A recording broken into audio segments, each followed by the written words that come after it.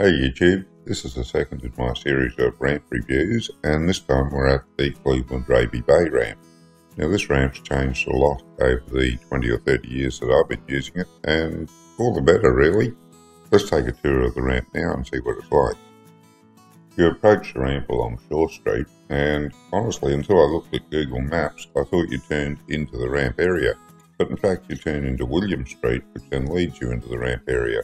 Because of the layout of it, it's a bit hard to tell where the street ends and the ramp area starts, but if you look at it on Google Maps it becomes obvious, not that it matters at all.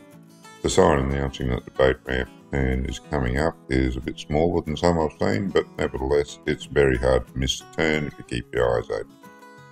And because I've been using this ramp for so long, I just want to set up some terms of reference here. The area that you see circled in yellow now is what I call the old ramp. And this area is the area that I call the new ramp. I'll be using these terms throughout the video when referring to each ramp. As you enter and drive down William Street, the Redland Boat Club is on your left. The clubhouse is on the corner of Shore and William Street, and their parking area is circled there in yellow. The club offers a secure gated parking area, and only members have access to that. There's an arrow indicating where the gate is. The club offers a private ramp and a private pontoon for loading and unloading your passengers. Now that the main public ramps have pontoons as well, that becomes less of an attraction. So I guess the main reason for joining is if you go out overnight a bit or go away to camp on the islands, you have secure parking, which is under video surveillance. I'll put a link in the description so that you can go to the club's website and see if it's something you might be interested in. The ramp area is also the home of the Raby Bay Volunteer Marine Rescue, so you can go in there and say hello to the guys and sign up as a member if you're not a member already. Being a member of the VMR or the Coast Guard is a good idea, particularly if you're going outside a little bit. This pontoon here is for the VMR only and is not open to the public. There's ample parking area for boat trailers. I've been told that it can fill up, but I must be lucky because every time I've been there I've had no trouble getting it parked. There's not much in the way of parking provided if your passengers arrive in their own cars. There's actually 3 car parks available for them.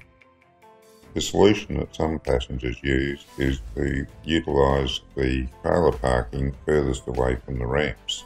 Now I'm not suggesting you do that, because if the trailer parking happens to fill up you're going to have some very angry boaties around and you could possibly get a fine. As you drive in, try and assess which is the busiest part of the complex and naturally go to the part that's not busy. These arrows show where you would turn if you're planning to use the old ramp area. The yellow lines here show the areas where you would normally prepare your boat to launch so that you don't tie up the ramp unnecessarily. If it's not busy, you can parallel park along the roadway and just prepare your boat quickly.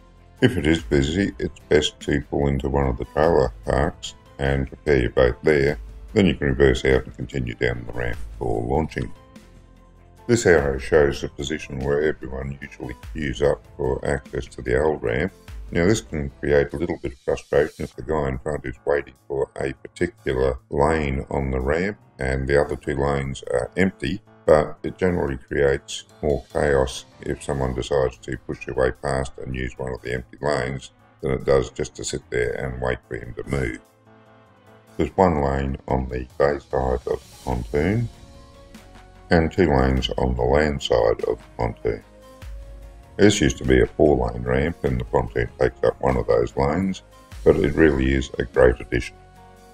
Coming into what I call the new ramp, you go a little bit further along William Street before you turn down towards the water. There's areas available on the side for preparing your boat before you launch it, and the same things I said about the old section apply to this section for preparing your boat. There's a single lane down either side of the pontoon, and it's a good idea to have one of your passengers stand up on the pontoon with painter from the boat so that they can catch it as it comes off the trailer and tie it up against the pontoon.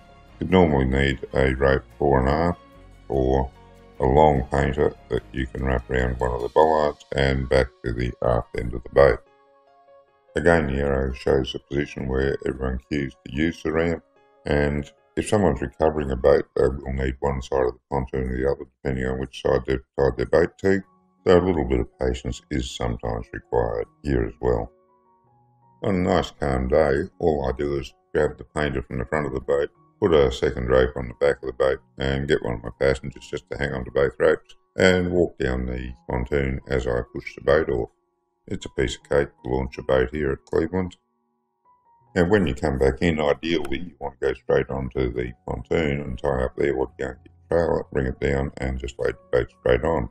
But sometimes when it's busy, that's not possible, and you do need to beach your boat while you wait for a turn.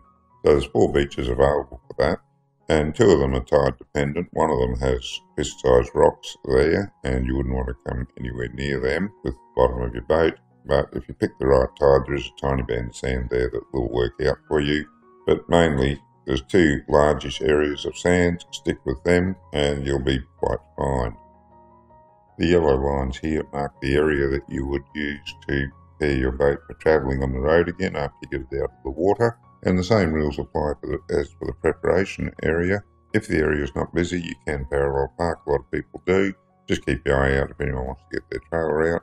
Normally, I pull into one of the bays, prepare my boat for travelling, back out again, and off I go. It's the same deal over in the new ramp area for packing up your boat after you get it out of the water.